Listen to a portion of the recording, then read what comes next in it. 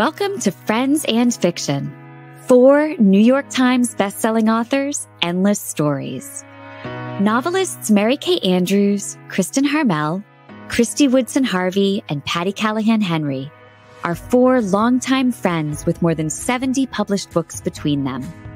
Together, they host Friends and Fiction, with author interviews and fascinating insider talk about publishing and writing, to highlight and support independent bookstores. They discuss the books they've written, the books they're reading now, and the art of storytelling. If you love books and you're curious about the writing world, you're in the right place.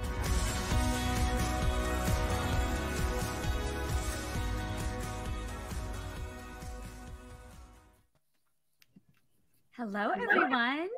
It is Wednesday night. It's time for another episode of Friends and Fiction, and it's our first show of December.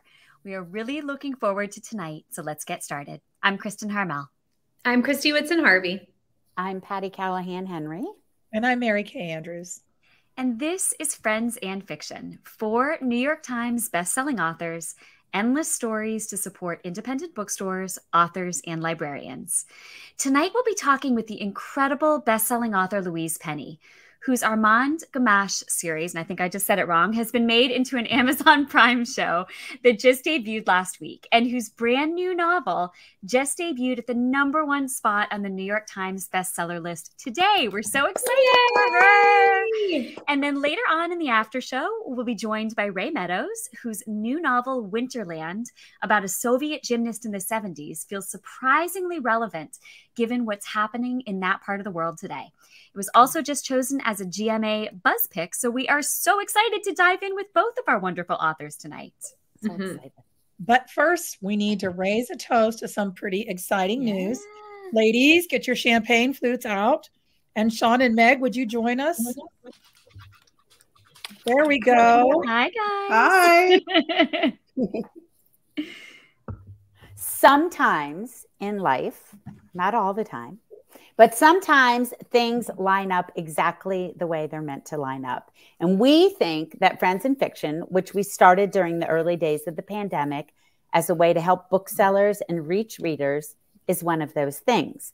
It has become so much bigger than just us, but we had no idea how big it would become. And that's why it perhaps feels so perfect to be celebrating tonight. Ladies and gentlemen, we need to raise a glass to 2 major milestones: our 150th Friends and Fiction episode and the fact that we have surpassed 100,000 members of our Friends and Fiction group on Facebook. Oh, cheers. Cheers. Cheers. So excited. Mm. It's huge. Huge. I need to make a banner. And actually, I just looked, and we're like already past 101,000 since you. I think it's amazing. Yeah. So this is a toast for all of you out there, not just us, from those who have been with us since day one to the 100,000th member who joined us just this week. We are enormously grateful to all of you. You formed a community. You've delighted over your shared love of reading. You've shared your thoughts on books and on life. And you've lifted each other up during both difficult days and happy ones. And you've done the same for all of us. Over the 2.5 years we've been doing this show, each of us on the screen today has had some struggles. And during those times, it has been this group that has reminded us of the power of the literary community and the strength found in good, positive thinking, even through difficult days. So cheers to all of you too. We are so proud of what you've helped us make Friends and Fiction become. Cheers, y'all. Cheers. Cheers. And while we're toasting, let's also raise a glass to some other special news. Mary Kay Andrews, the Santa suit, just hit the New York Times bestseller list in paperback. Woohoo! Cheers. Cheers. We're so excited. So exciting. Good for you. Well, thanks, everyone. And we were just so thrilled. That's awesome. So what a night. And what a night indeed. So on a personal note, I think we all feel honored that our 150th episode and our celebration of 100,000 also falls when we have author Louise Penny as a guest. When we started Friends and Fiction, it was with the goal of helping, We were in the midst of a dark time, and we just wanted to spark some light. And you'll find out in just a few minutes when Louise comes on that that's been very much her philosophy too. She has taken some difficult things that have happened in her own life, and she's found a way to use them to do some good in the world. So as Patti said, sometimes things line up just perfectly. So one more cheers, and then we will get on with the show. Cheers. And Cheers. Sean and Meg, we'll see you in a little bit. Yeah, see you backstage. And we couldn't do it without you. There's just no way. Exactly. No way. No way. And speaking of bringing light into the world, like Meg and Sean, we continue to encourage you to support independent booksellers when and where you can. And one way to do that is to visit our own Friends and Fiction bookshop.org page, where you can find Louise's and Rae's books and books by the four of us and all of our guests at a discount. Okay, and just one last reminder that our friends in fiction, I'm so used to saying that, just comes out of my mouth. That our friends at Indie Bookstore Oxford Exchange are offering our signature Friends and Fiction t-shirts, buy one, get one free. So one for you, one for a friend, an extra for laundry day, 2 for holiday gifts for your favorite Friends and Fiction members, whatever you want. So make sure to send us a picture of you wearing your t-shirt. We're going to pick 2 winners on our episode next week, our special holiday episode, to receive a special Friends and Fiction reading package full of books from some of our guests this season. So just go to Oxford Exchange and use the code FFBOGO, FFBOGO at checkout. And of course, you know that all year long, we've been doing a Friends and Fiction reading challenge run by our friend Anissa Armstrong. Well, we're in the last month of the year, which means we've arrived at the last How'd prompt. that happen? How? I don't know. This month, we're encouraging you to read a holiday book. And if you've enjoyed it, tell us all about it in our Facebook group. Do you guys know anybody who has a holiday book? You guys all have holiday books. If anyone's looking for an idea, all 3 of these ladies, including the Santa suit, the New York Times bestseller. Yeah, all right. So, all right, ladies, let's introduce Louise. Louise Penny is a #1 New York Times and Globe and Mail bestselling author of the Chief Inspector Armand Gamache novel. She has won many awards, including a CWA Dagger and the Agatha Award, which she has won 5 times. Wow. She was a finalist also for the Edgar Award for Best Novel. Before being published as an author, Louise was a journalist with the Canadian Broadcasting Corporation, or the CBC. She lives in a small village south of Montreal, close to the American border. Her new novel, A World of Curiosities, was just released on November 29th. So obviously we just found out it hit New York Times, and we're thrilled, and we're so excited to talk to her about it tonight. But that's not all we're excited about. Gosh, there's so much good stuff tonight. Like, talk about the light in darkness. We'd also like to announce that Louise's brand new novel, A World of Curiosities, is our December pick for the Friends and Fiction Behind the Book Club on the Fable app. That means that once you're done watching this show tonight, you can head over the app to dive into our discussion of the book, led by Kristin. So Kristin will have some interview questions, some thoughts that she had about the characters, stuff that you can't get anywhere else. So you can head over to the app, and if you're not a member yet, just go to fable.co, not com, co, /friends and fiction to find out more. And Fable is offering a free 14-day trial so you can see how much fun it is and get hooked. We're thrilled that we'll be able to talk about A World of Curiosities there with you, because there's so much to dive into that we can't get to all of it here. Exactly. And as we agreed with Louise backstage, being our Fable pick is pretty much equal to being it might #1 give her New York Times bestseller. I mean, same, yeah. Kind same, of same. Same. Yeah. Same. All right. So without further ado, Sean, could you bring Louise on? Hi, Nice. Louise. You know, I turned down, they said, now what do you want? You want the book club or the Nobel Prize? Yeah. Obviously, Friends and Fiction. I mean, thank you. You made the right choice, Louise. Yeah. Some things last forever. You guys are just a riot. No, I just love you. I don't even want. I just want to sit here and listen to the 3. Oh, No, my you don't. gosh. We Yeah, want to one of you, listen not to so you. much, and I won't say which one. Well, Louise, we're so excited to have you. So let's begin tonight, since we all have our champagne glasses handy, to toasting A World of Curiosity, which just debuted at #1 on the New York Times list. So cheers, Louise. We're thrilled for you. Thank you. No, it is an, but you know, I mean, who thinks that's ever going to happen? Right. You just don't dare dream. You dream that maybe the book will be published, but you don't dare dream that it will even make the list. Never mind #1. So I'm overjoyed. You're an inspiration, Louise. You are. That is Incredible. We're just so happy for you. All right, Louise, can you start off tonight by telling us, first of all, what A World of Curiosities is about? But also, we also love to ask, what is the book really about? You know, you'd think I would know. My problem is that it's actually about a number of things. I mean, it's clearly, I'm going to assume people listening, there are a number who don't know my book. So they're crime fiction, and very happy to be crime fiction, because crime fiction, you know, allows for all sorts of explorations. It's really the Trojan horse, the crime, that allows me and other authors to explore the human condition.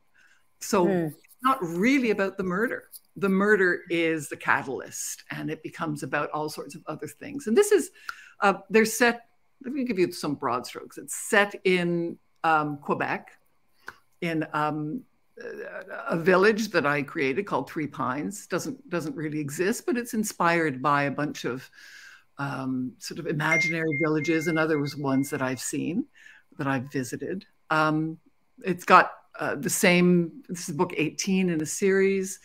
As you said, Chief Inspector Gamache is one of the main characters, but there really is this cadre, this group of friends, you know, like you know, the group of villagers who become friends. And so while they are crime novels, they're really about, the whole series is really about belonging. It's about friendship. I like that. About our profound yearning to connect with other human beings. And that's really what the books are about. They're inspired by a couple of lines from Auden and the poem he wrote for Melville. And I think I'm wearing the Nantucket. I am. Yeah. Where he wrote, "Goodness existed, that was the new knowledge. His terror had to blow itself quite out to let him see it." So the books in this one is about terror, but really at its heart, at its core, it's about goodness. Wow. Oh, I have chill bumps. That's amazing. I have chill bumps. It's so hard to define our books. Yeah. That's why I like what's it really about, because the crime might be the spine, but what you just said lets us know so much more than what the plot is. It's beautiful. Yeah. So there's so much to dig into here, but since A World of Curiosities is the latest in the Three Pines series, I want to start by talking about kind of the origin. It's one of our favorite subjects, with your main character, Armand Gamache, a man of compassion, intelligence, and keen perspective. I know you say on your website that your inspiration for this character was very personal. Can you talk to us about him and who inspired him? Who inspired you to create him? Right. Well, there's a lot, again, in that question to unpack. Yeah. The book was made possible because my husband, Michael, as you said, I was a journalist, and I was burned out. I had just covered too much politics, too much negative stories, too many accidents, too many tragedies, but mostly Quebec politics. And I hesitate to admit that, talking to Americans, that Quebec politics brought me to my knees. So you can imagine. Yeah, right. That's a little embarrassing. Yeah. But it did. I had enough. And Michael said, God bless him, he said, if you want to quit in order to write that book that you've always wanted to, he said, I'll support you. Oh, and wow. he did. And that's what made it possible for me to be writing. And I know how lucky I am, because most writers don't have that grace.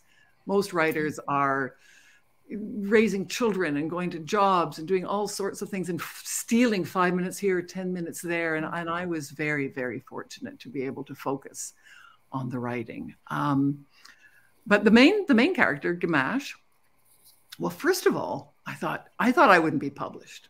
So I thought the only reward I'm going to get is the writing of it. So I would have to really, really enjoy the writing of it because nothing else is going to come my way. So I created this village I would choose to live in. I populated it with people whose company I would enjoy for the year or two it would take to write. And then the main character, and I thought, now how am I, if it does get published and it is turned into a series, which is of course the dream, how am I not going to tire of the guy? So I thought, I will create a man I would marry. And I thought, I smart. Wow. Clever. And then I went down to the kitchen table one morning and you know, prattling away about, I don't know, the dry cleaner or something. And Michael starts talking about world peace. Damn, I didn't create Gamache. I transcribed him. Oh, wow. I have no imagination. No imagination.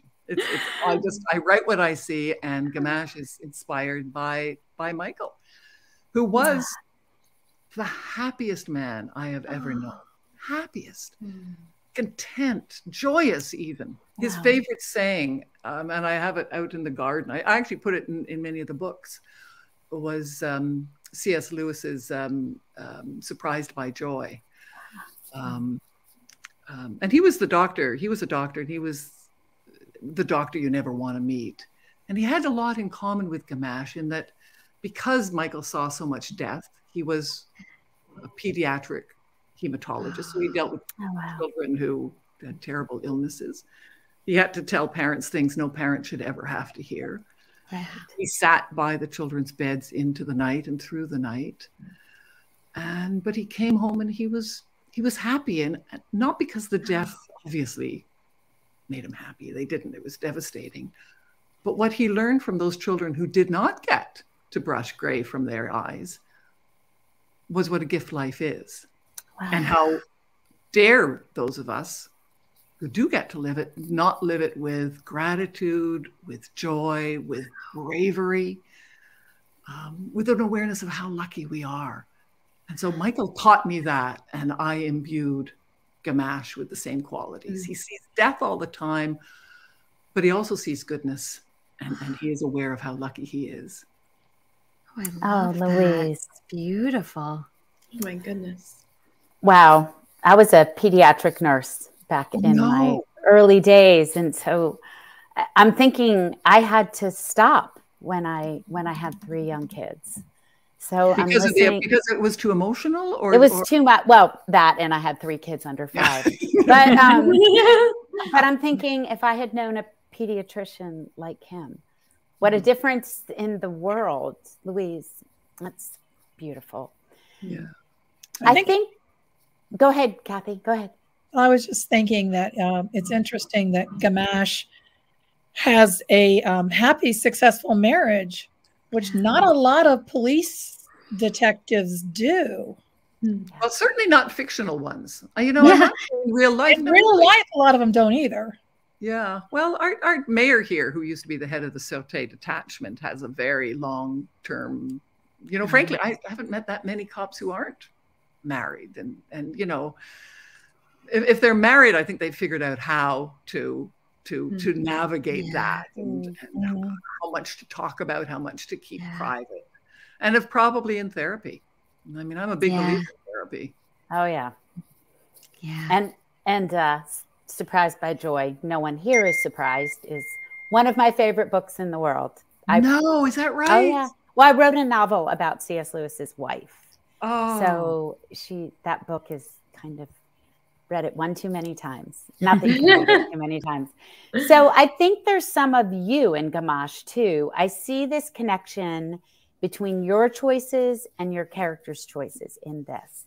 You have taken something tragic and decided to do something good with it.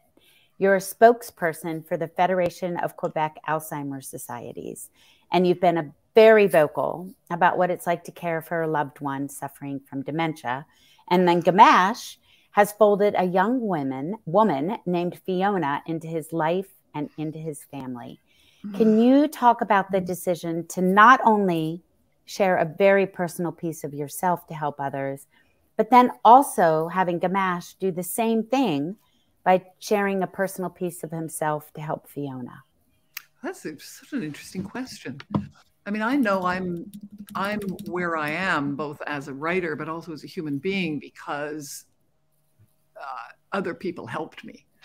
You know, they reached down and pulled me up when I needed it. They kept me company when I needed company. And so again, how it would be impossible not to try to do the same thing for others. But what you're referring to, of course, for the most part, is that Michael developed dementia and died in 2016. So that was 6 years ago. But when he was first diagnosed, we talked about it, of course, and it was his courage. He was the one who said, we need to talk about this, not just among ourselves and the family and whatnot, but publicly, because I am not ashamed. Oh, wow. So let's just, and I promised him he would never be left behind. He would never be left out, and he wasn't. So, you know, he came to parties. Even when things got really bad, he was still welcomed at parties, and if he wasn't welcome, then neither was I. So we just, and you know, I think people take their cues from us. Yes. You know, and so we tried to be warm and open and honest and find the humor in it, because sometimes, you know, the beauty of dementia, not always, because often it's just tragic, but there is a clarity about it. All the other stuff falls away, and what's important is that the person is safe and healthy. Healthy, safe, and if possible, happy. Nothing else matters. Yeah. That makes life actually quite easy. And yeah, in terms of Gamache believes, and always has, not only in this book, but he believes very strongly in being a mentor for others, for young agents. In this particular book, it's a young woman who he feels has gotten a number of rotten deals and wants to help. Folds her into the family. Sometimes for better, sometimes for worse. It's not always good. Jean-Guy, his second in command, is always warning him that he has a blind spot, and one day something awful is going to come out of that blind spot. And in this book is the day it happens. Our greatest strengths sometimes end up as a weakness. Yes. Yeah. No, exactly. The things we don't see. Yep. Yeah, that's inspired by a couple of lines again from Auden, from his poem "The Secret Is Out," and what a couple of the lines are: "There's always another story. There's more than meets the eye," and that inspired this book. Because what happens when you don't see the other story, when you miss what else is out there? I love that. Speaking of Gamache, let's talk about the exciting news of the television series based on the books Three Pines, which stars Alfred Molina and debuted just 5 days ago on Amazon Prime. I am saving it for my binge watch. Holiday binge watch. It's so exciting, and what an incredible cast. Can you talk to us about what the experience has been like and what it's been like to see Gamache come to life in Alfred Molina's capable hands? Well, the first part of the question, it was awful. I was watching it come together. Oh my God. I knew that for 2 years. God, I tried to, you know, first of all, I wanted to see how many free lunches I could get out of them. Make up my mind. But I had an experience where a company, obviously I gave them permission, had turned my first book into a made-for-TV movie, and it was not a happy experience. So I decided after that no more. So I turned down every offer, and then Left Bank, who does The Crown, came and said, "We're interested." So, you know, it's hard to say no to something like, or it's hard to say, you know, to close the door. So that's why I met with Andy Harries, the head, for a number of years, because it's about trust. You know, no matter what the contract says, finally, honestly, they're going to do what they're going to do. So you have to trust them. And finally, I decided if I'm ever going to do it, I am never going to find a better company than this. Yeah. So let's just, in Quebec, we have a phrase called le beau risque, which is obvious, you know, the big risk, the leap. And so I took the leap, and it was still awful. I was actually, because I was one of the executive producers. And so which means I had meaningful consultation. Turns out that is a sliding scale. Away from me, their favor. Is also a little bit like being the Queen of England, I often thought, because, you know, people are really nice to you, but they don't really want to hear what your opinion is about it. and you just nod and hold your purse. Yes, exactly. That's exactly it. Yeah, cut the ribbon, smile, wave, but yeah, don't open your mouth. Oh, great. But I opened my mouth. And I mean, there were meetings. You won't believe this. I mean, we're 5 strong, thoughtful women who've been through quite a lot in life.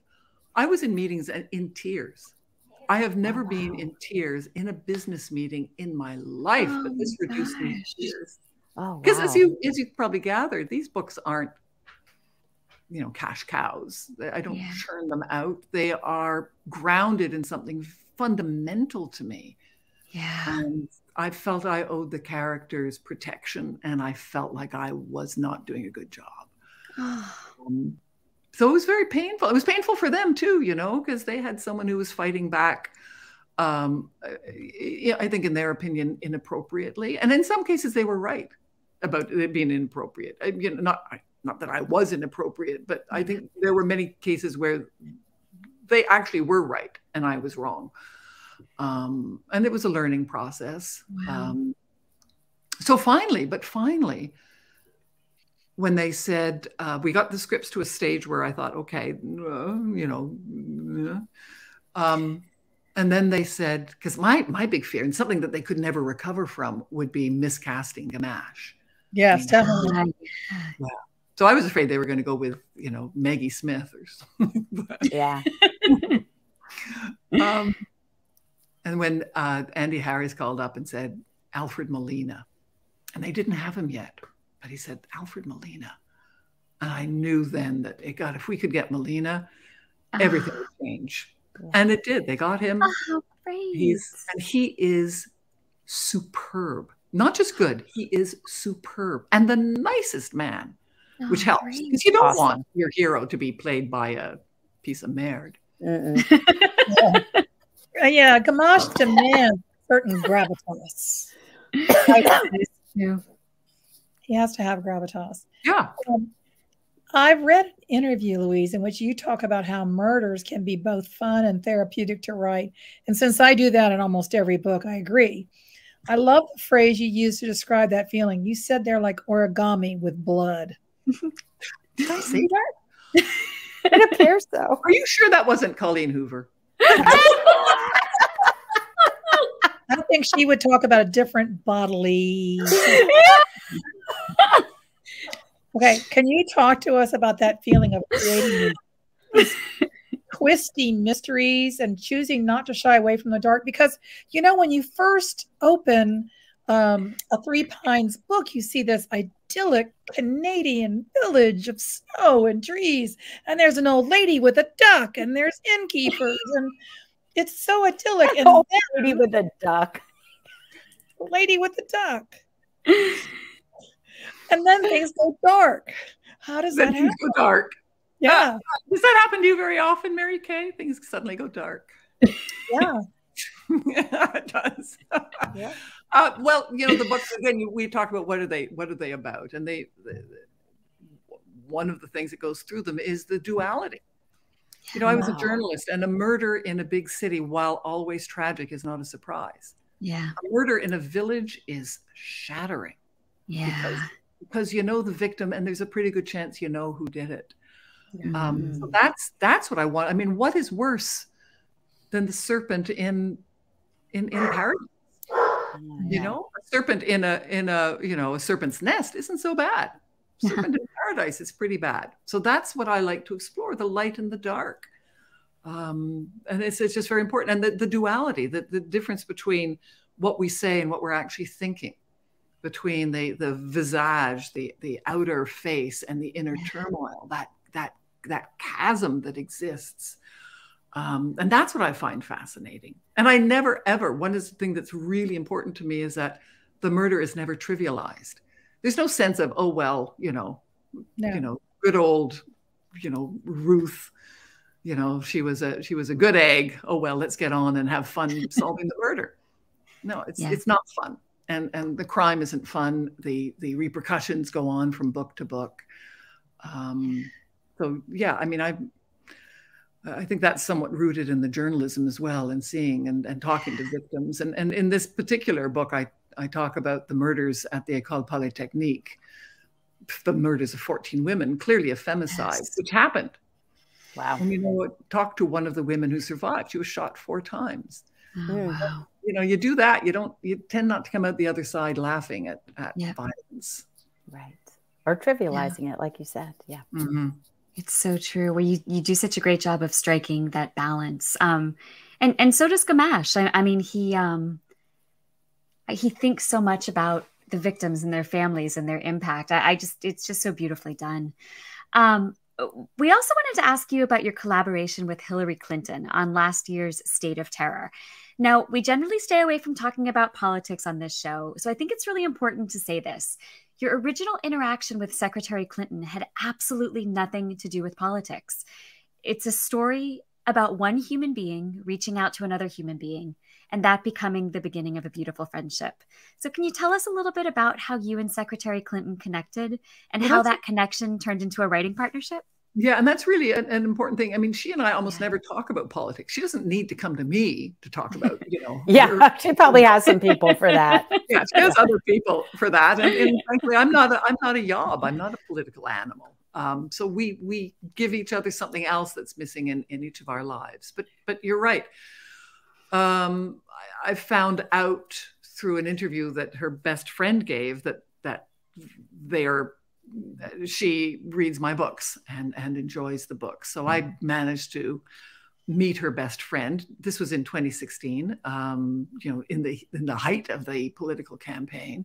But I hadn't met her, but I was thrilled that she reads the books, of course. And then in September of that year, again, just before the election itself, Michael passed away. And I was, obviously devastated. And I was reading so many people wrote cards of condolence. And among them was one from Hillary Clinton. And she wasn't like, dear occupant, sorry for your loss, to whom it may concern. Dear occupant, to whom it may concern. Yeah. I mean, it was, dear Louise, and, I know about Michael's career and that he was a lead investigator into pediatric oncology and all that he contributed, and the first named chair in Canada in pediatric oncology. And so, I mean, she really drilled down on him. She'd never met him. She'd never met me. Wow. I'm a Canadian. I can't even vote. And she she took time in the heat of this campaign to write a personal note reaching out to another woman who was clearly hurting. And it was an act of kindness that I will never forget.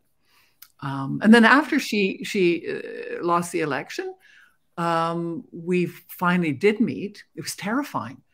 She and Betsy, the best friends, got in touch. By then, she and I were friends, but I still hadn't met Hillary. And Betsy phoned up one day and said, Hillary would like us to come to Chappaqua for a night. Are you up for it? Well, who's going to say no? Right. Not me. Don't think so. But at the same time, I thought, uh-oh, now she's going to know I'm a complete idiot, right? So, I mean, I've got to hold myself together for like 24 hours. I can probably do that. You smile, you nod, you laugh when she laughs. You look sad when she looks sad. It's like speaking a different language. Then Betsy called up and said, no, actually, now she wants it 2 nights. I thought, I'm doomed. I can hold it together. I can pretend for 1 night, but 2 nights I'm doomed. But to your point at the beginning, we just met as 2 women of a similar age who had been shattered. Yeah. She needed nothing from me, and I needed nothing from her except friendship. I love that. And that's still our relationship. Wow, that's incredible.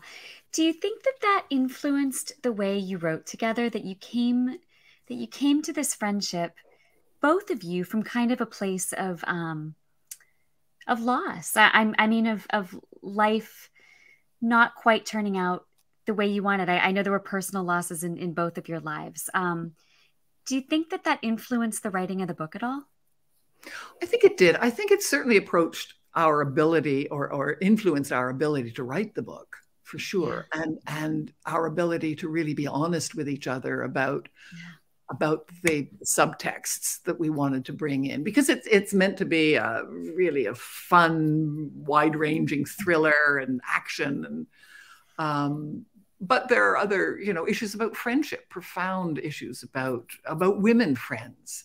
This is in many ways a love story. It's a buddy movie, a buddy story between Ellen and her best friend, Betsy. By then, Hillary's best friend, Betsy, had passed away. She had died of breast cancer. And so we wanted to put Betsy in as a homage. So I think that there were, that maybe no one else would pick up on, but I think it's unusual as a thriller because it is also very character driven. And I think our friendship allowed us to do that. Oh, I love that. And also we would, this was during the pandemic. So we could, and as you started this in the pandemic, a lot of things start in the pandemic when you have time and you have the space and you can breathe. A little bit more room. Yeah, exactly. And it really wouldn't have happened, I think, outside of the pandemic. But we would FaceTime each other at like 7 p.m. and we'd both be in bed. It was so pathetic. This is bed at 7 o'clock. Oh, yeah. Yeah. I'd be in my moose pajamas, which she never failed to mock me. Still... That's great. That's what friends are for. Now we all need moose jammies. Exactly. It sounds wonderful. Flannel moose pajamas. What other kind are there? Really? I don't think there's cotton moose jammies. No, that's just wrong. That's just wrong. Sacrilege. Yeah. Well, Louise, we usually ask writers who come on the show for a writing tip. But first, I really want to ask you about your journey to publication. You obviously are a worldwide household name now, but 2 decades ago, you'd been struggling to write a book since quitting your job as a CBC journalist 5 years earlier, and it wasn't really working out. So can you talk a bit about what changed and how you came to writing mysteries instead of working in another genre? Yeah, thank you for bringing up the failure for 5 years.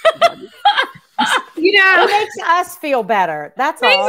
It was selfish. And I do think that there's this this perception, when there are writers out here who are watching this show and they're like, oh, everyone here is an overnight success. And that's not necessarily. Well, I thought that. And I think that was part of why I suffered from writer's block, is that I thought I had to get it right immediately. Yeah. And that every word had to be, and it was literally paralyzing.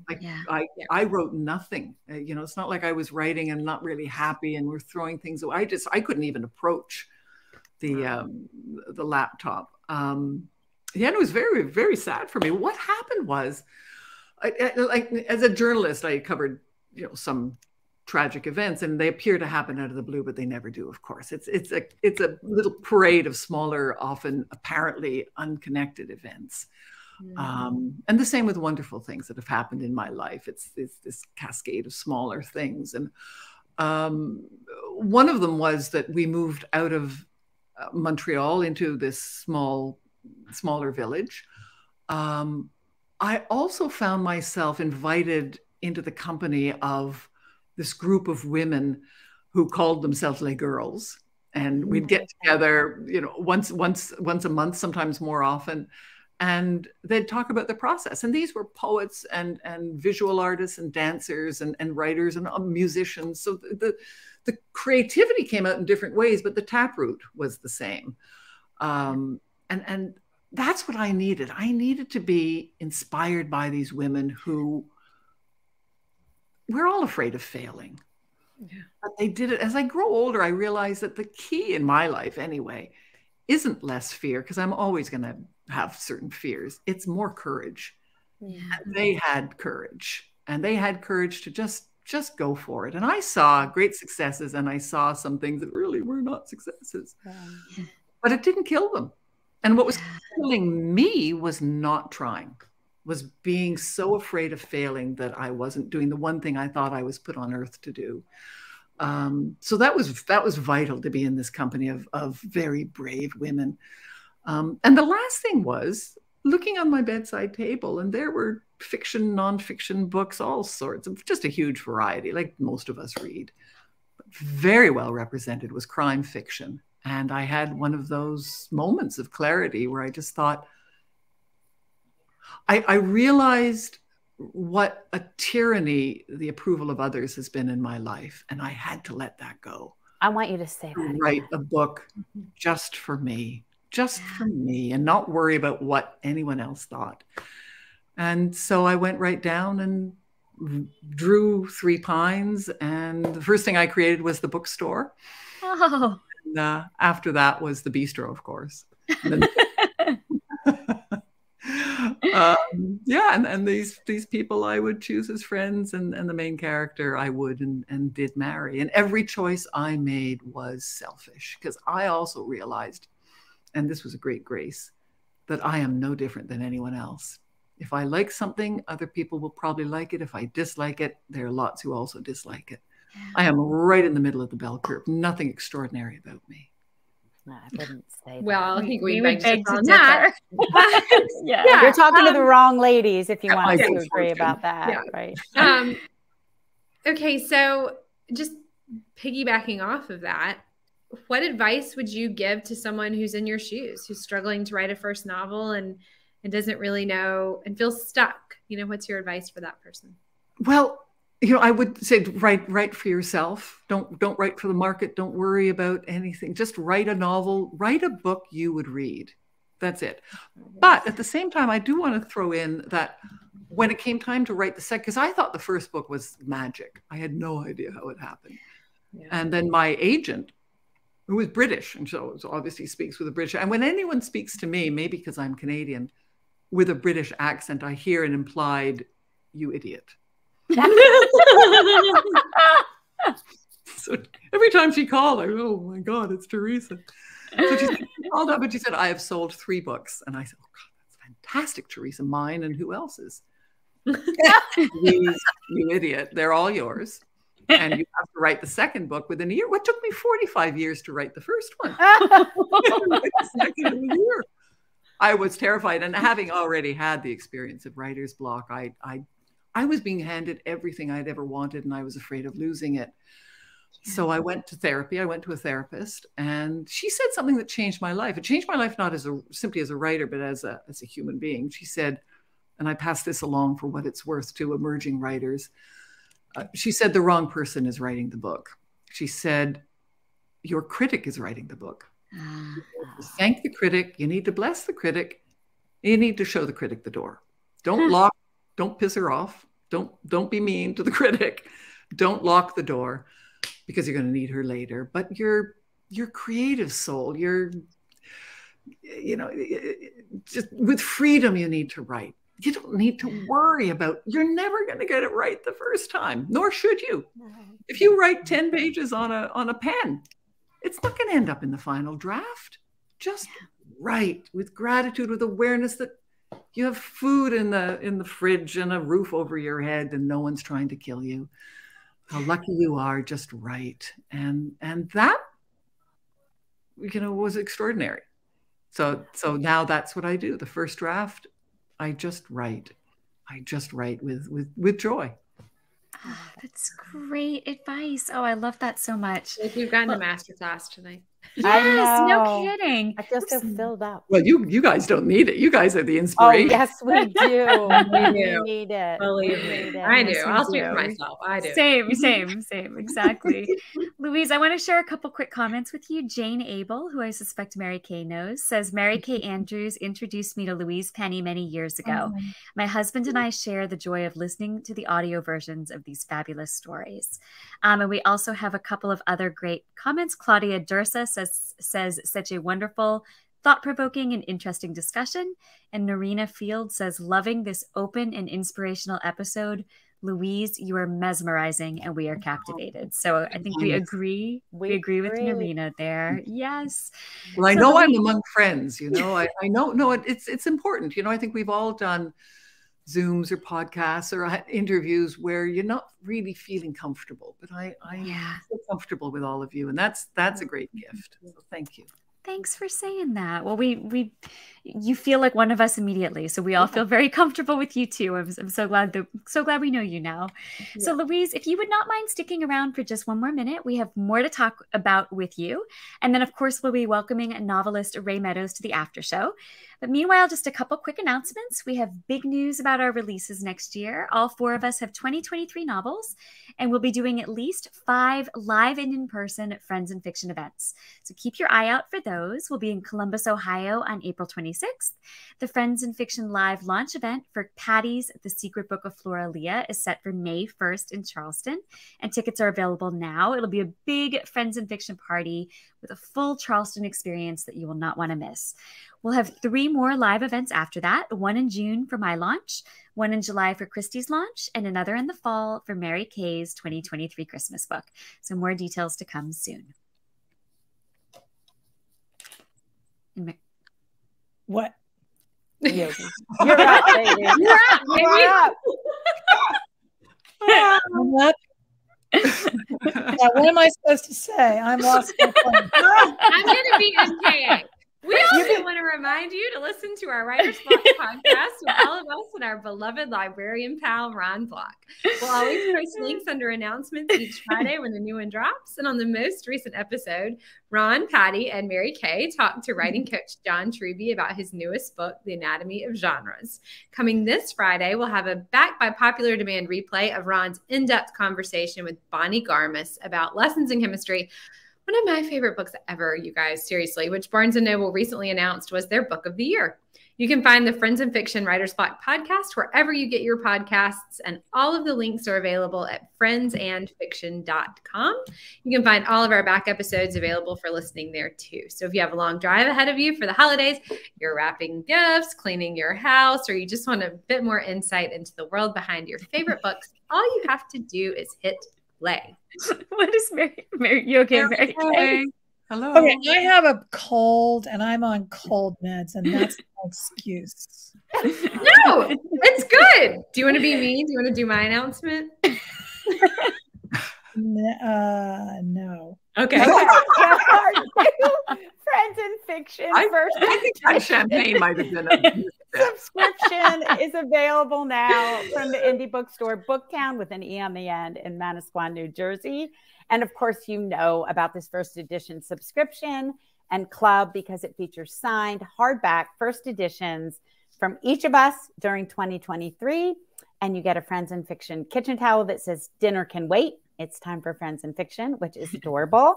And if you order before December 15th, you also get that adorable snowman Friends and Fiction Christmas ornament that you can see right there. And it will be shipped with a holiday card that you can share with people. So if you're like panic, oh my gosh, I haven't done my gifts yet. Boom. There you go. We got you covered. Exactly. And of course, don't forget about the Zibby Award-winning Friends and Fiction official book club with Brenda and Lisa, run by our friends Lisa Harrison and Brenda Gardner, otherwise known as PB&J. They have regular happy hours with our Writer's Block podcast host Ron Block and keep everyone in the loop about suggested reads and upcoming releases. So join them tomorrow, December 8th at 7:30 for a happy hour with Ron Block and special guest, freshly reminted New York Times bestselling author Mary Kay Andrews.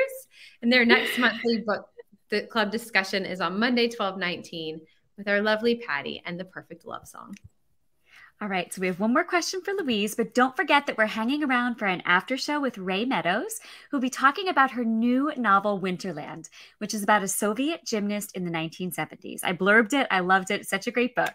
But first, Louise, one question we always like to ask is this. What were the values around reading and writing in your family when you were growing up? Oh, that's an interesting question. It was definitely the major element in my family. I mean, I guess music was as well, but there was always a lot of reading happening in the family. And I still remember coming up the stairs and my mother coming out of the bedroom and handing me the first adult book that I would read. It was an Agatha Christie, actually. Oh, wow. It was still warm from her hands. And she looked at me, and I don't know how old I was, maybe 10 or 11. And she looked at me and she said, I think you might like reading this. And I still remember taking it, and it warmed from her hands. And it felt like crossing some sort of membrane. Oh, wow. And then later in life, what was so important was, mothers and daughters don't always get along. And we certainly had really? I know, shocking. But whenever my mother and I were on the verge of saying something that could never be taken back, and that happened fairly often, one or the other of us would always say, "What are you reading?" Oh, and that was the flag. That was the common ground. We could always find common ground, find peace when we talked about books. It's like she's making this stuff up. I know, it's so good. This is amazing. Oh, Louise. I wish we could keep you for hours. I mean, we did say midnight or 1, right? Is that still good? Well, I love you guys. I'm not leaving. I'm sorry. I'm going to be here for Rae because I want to hear and chat with her. And you are welcome to hang out. Yes. Louise, we are so excited for you about this book, about the new TV series, about the New York Times bestseller list tonight. It is such a joy to see good things happen to good people. And I know that's what we're witnessing right now. You've worked really hard. You're obviously a really kind, good, decent human being who's done such a good job of paying it forward. And, we're honored that you chose us over the Nobel Prize, which is obvious. I mean, it was an obvious choice, but, thank you. No, but seriously, Louise, it was such a joy to chat with you tonight. Thank you. It was. This was really inspiring. Well, I love your company. You the 4 of you are remarkable, and you do so much for authors and for literacy and for reading. So, I'm really very proud to be part of this tonight. Thank you. Thank you so much. We'll do it again soon, Louise. Thank you so much. It was so good to see you. Congratulations again. Take care. All right. Everyone out there, you can find all of our back episodes on YouTube. We are live there every week, just like we are on Facebook. And if you subscribe, you won't miss a thing. So be sure to come back right here next week for our Christmas special with Debbie McCumber and Wade Rouse, which is also our last show of the winter season. So, or our fall season, whatever season we're in, whatever season this is, I've lost all track of time. Our last show of 2022. All right. So see you in about 30 seconds. And you don't want to leave because this is going to be amazing. See you in 30 seconds for our after show with Rae Meadows.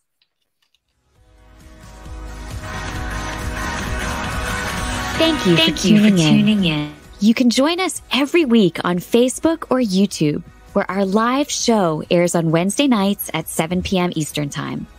Also, subscribe to our podcast and follow us on Instagram. We're so glad you're here.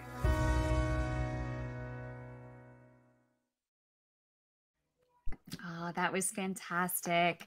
So everyone out there, Patti had to leave.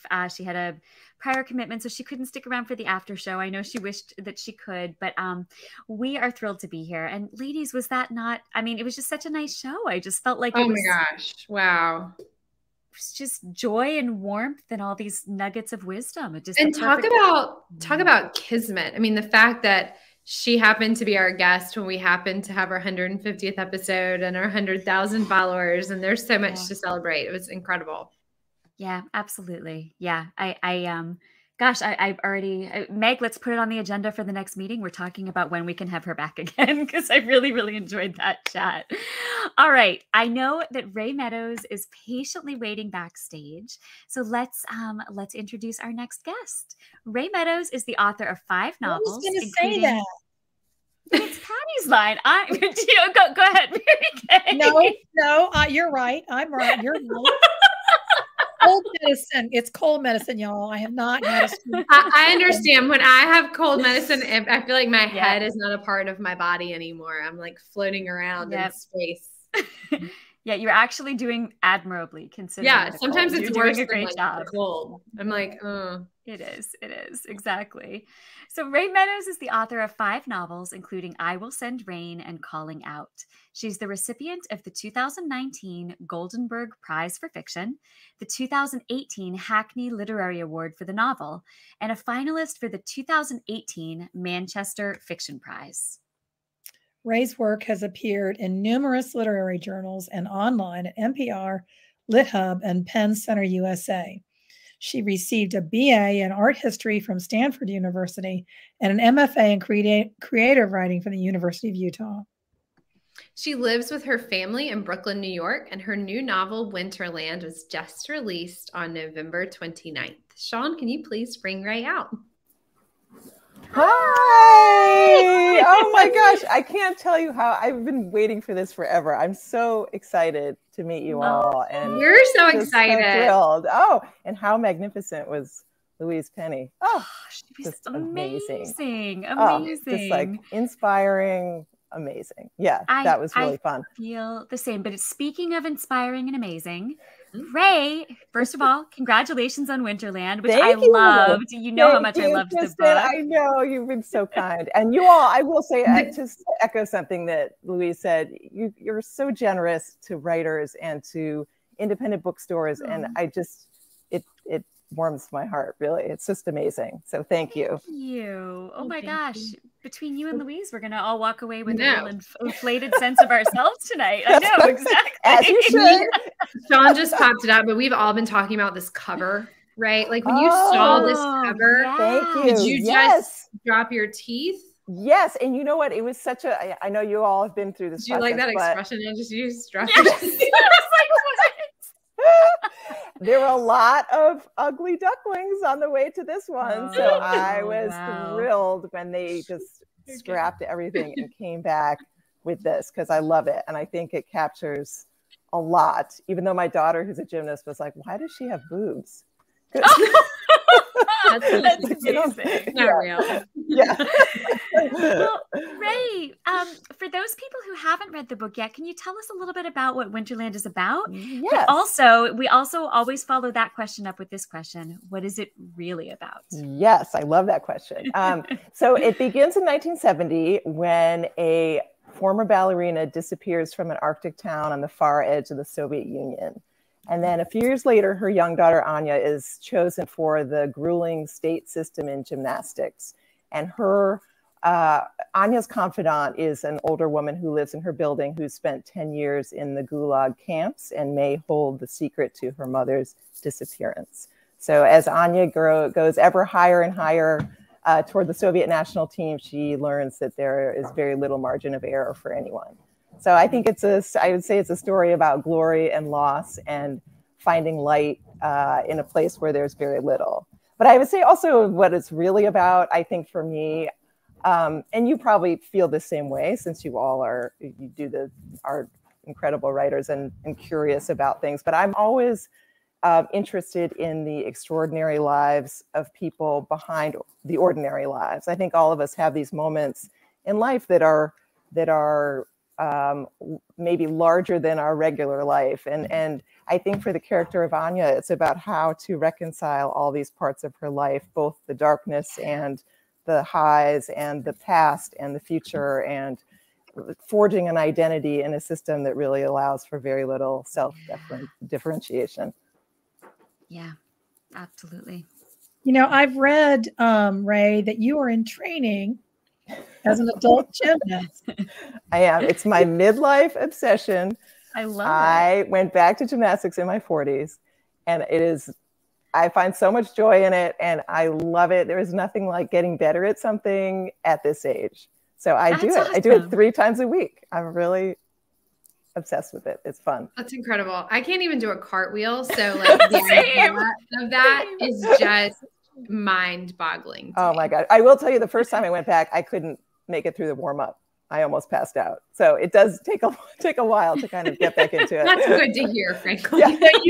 Were you a gymnast in your earlier life? Did you do gymnastics? I was a gymnast when I was young. So I had that to fall back on. And my younger daughter is a competitive gymnast. So I spend a lot of time in the gym. In fact, I wrote a lot of this book while sitting in the parent area of the gym. Oh, wow. So it's kind of nice to be surrounded by these incredible athletes and to kind of see that at work while I was writing about it. And so I think it was really helpful in understanding just the physicality of gymnastics and the skills. I think that would be a hard one to fake if you didn't have some sort of basis in it to really understand it. So why do you think you were drawn specifically to the story of Russian gymnast in the 70s? I know I would have been drawn to it because I, was probably watching it on television at the time, but I think you're a little too young for that. Oh, that's kind of you. I also was watching them on television. I found them really inspiring. I loved watching the Soviet gymnasts. I mean, I remember that feeling of, back in the day, the American gymnasts were not at all on the same level. They had not reached that level of gymnastics. And so the Soviets, I mean, they won 8 straight Olympic gold medals in a row. They were dominant beyond dominant. And I think they also had such a specific grace and style that we're never really going to see again. It was a very particular moment, very ballet heavy, but also innovative. And they had those very serious Soviet faces. And I loved it. And so I was reminded when you had Kevin Wilson on, he was talking about obsessions. And I think for me, this novel is very much about a bunch of my obsessions smashed together. So I was really interested in the Soviet Union. I studied Russian for a number of years. Wow. And then I read about this town that is, I'm somehow drawn to very inhospitable landscapes. But I was really curious on how people live in a place like this. And then the gymnastics, and kind of put them all together. And it ended up, kind of coming together for me for a novel. That's awesome. So cool. It really is. What are my obsessions? Like, what am I going to put in a book? What am I going to like? I know. It's good. It's good to think about. And it's also, I think, a bit of a relief to think. I was This is a small anecdote. My brother-in-law is a novelist, and he, when I got out of grad school, he had already published a novel and had a lot of success. And I went to his apartment, and he had his whole entire wall was color-coded note cards. And I just sat back in utter panic because I don't write that way. And I thought, oh no, this is how the successful people do it. But I've kind of learned, at least over the years, that whatever, my style works for me. And it's very much about kind of knowing the beginning and knowing the end, and kind of working in that, in that middle section. Sure. That's awesome. It's funny, Rae, we, on the show, we often ask for writing tips. And I feel like in 150 shows, we've gotten 150 completely different writing tips. Everyone has such a different way of doing it. So that's so interesting that you say that about your brother-in-law. Yeah. So in talking about this book, so you completed this book before the Russian invasion of Ukraine last February. I mean, it's... so it's so relevant, like in a way that you probably couldn't have imagined when you were working on the book. No, definitely not. And I wasn't really thinking about it. And I am obviously aware of Putin and kind of some things that were going on in Russia, and this kind of his talking about how he mourns the fall of the Soviet Union, and these kind of things, bringing back some of this stuff. And I think there's this, I've heard it said that if you scratch Putin and you find a Soviet, and I think that's really true, that he came of age in the Soviet Union, he was in the KGB, and all these things are in there and are kind of affecting the way that he is, whatever he's doing. So yeah, I did not foresee it. And it's really, it shouldn't be that surprising, I think, because of the history of that country, but it still is surprising that we're in this moment 30 years after the fall of the Soviet Union, and there are a lot of similarities that are still there. Absolutely. And it was, it was hard for me not to think about that in reading your book. Do Do you think that the events going on in the world today will affect the way people read this book, or will affect what people take out of it? Just in regard to, I mean, I know it takes place in the past, but maybe just in regard to the social dynamic or some of the culture of that part of the world. I think so. I mean, I will say that there was initially when it was kind of after the invasion of Ukraine, and there was this kind of, Russia was, there was a bit of fear, not on the part of my publisher, but on some things that I heard that was like, Russia's canceled. You don't want to write about Russia, even though this isn't a book that celebrates, the goodness of it. But I do think it makes it feel a little more relevant in that things, as we know, history is never dead. So I do think it brings it back up in a way, which is, I think, nice. I think it's good. It makes it a little more, connects it to how we are living right now.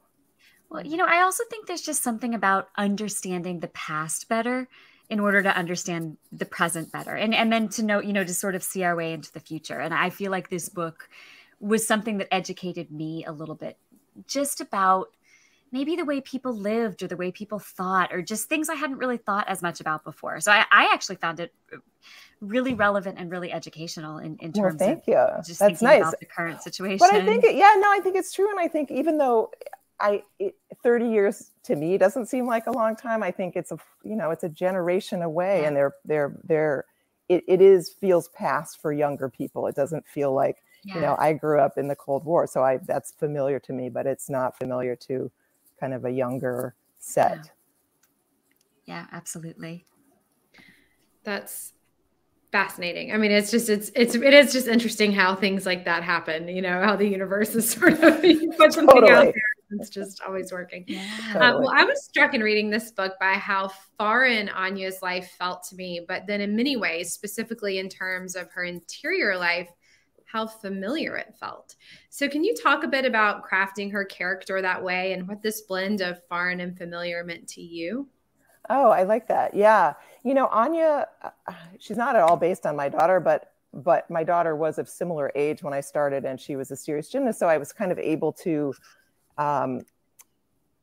imagine gymnastics through her, but also give her credit for being more mature at times than we think of an 8-year-old. And Anya obviously feels older sometimes than 8, but I think that's partly because she's motherless and she has a father that's not very effective at the time, and has to be in this world. So I liked giving her agency where she doesn't have a lot of agency anywhere else. She's at the mercy of the state and her coach and the gymnastic system. But I wanted her to feel, which I think is a legacy from her mother, but to feel that there is something that is hers alone, and that she can, even within these very narrow boundaries, that she can have her own sense of something. And I think she needs that to be a great gymnast. I think you can put someone in this system who has talent and make them a good gymnast, but I don't think you can make them a great gymnast unless there is some sort of inner drive and inner fire to do that. Absolutely. I think that's so true. And that's so relatable in the story. I mean, anything from, people who have played sports or been in that world before can kind of understand that and relate to that. But then also we as writers, I mean, I think there's something really, you can write a million beautiful books, but you have to have that kind of grit to be able to get out there and get those rejection letters. And well, and I think also the belief in your project, you have to put yourself in there or it shows, I think. I don't think you can churn out something without having a real personal investment in it. Absolutely. Absolutely. Yeah, I absolutely think you're right. And, Rae, I also have to note before we let you go, I really, you got the details of Russia just right. I mean, I read the book and then immediately went to look up your bio to see how long you had lived in Russia. Well, I was compliment. Yes. Thank you. I was like, wait, she's not part Russian, or no, you just did such a good job evoking it all.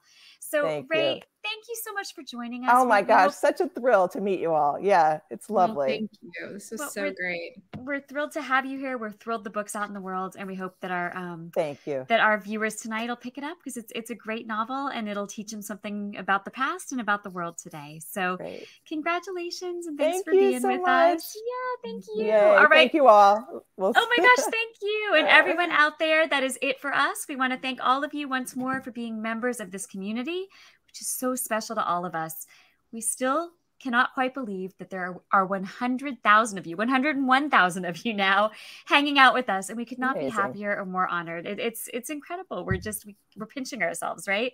So thanks to all of you for all you do to make Friends in Fiction such a warm, special place. We'll see you back here next Wednesday night at 7 p.m. Eastern for our Christmas special with Debbie McCumber and Wade Rouse. Until then, have a great week and happy reading. Good night.